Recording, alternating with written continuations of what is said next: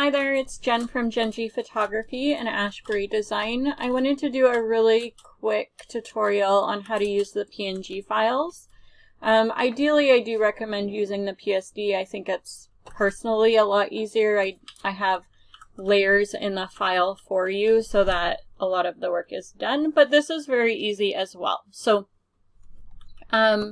once you download your PNG file, you'll open it up into Photoshop. Again, all of my templates are designed for Photoshop.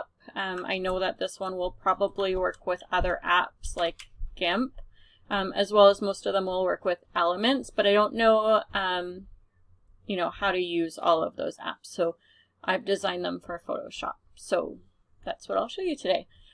So basically, once you open it up in Photoshop, you will go File, Place, or Place Embedded, and then you'll just choose an image.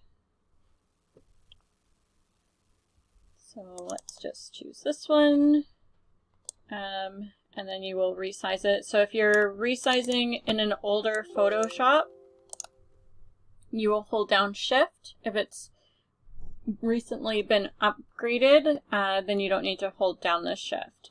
So as you can see here, the image is on top of that. It's not underneath. So all you have to do is drag it underneath the original layer, and then grab your Move tool with that layer selected of your image. Oh, sorry.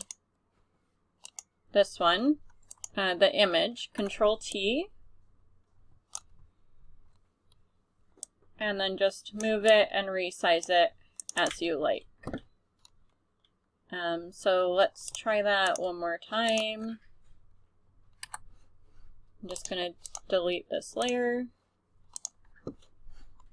No, and I've moved this Santa, so let's just go back.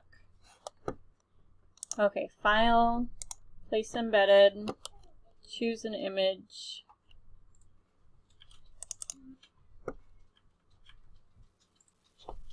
And then I'm just going to double click to leave that there. I'm going to move it underneath here. And then I can go Control T and resize and move as needed. Double click to keep it. And then when I'm saving, I just go File, Save As, and then I save it, JPEG, and save.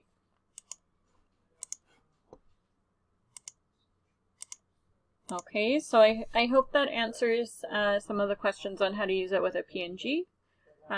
Maybe I'll play around with it with a couple apps on the phone and see if I can figure out any apps that it works with. Thank you so much. Have a great night.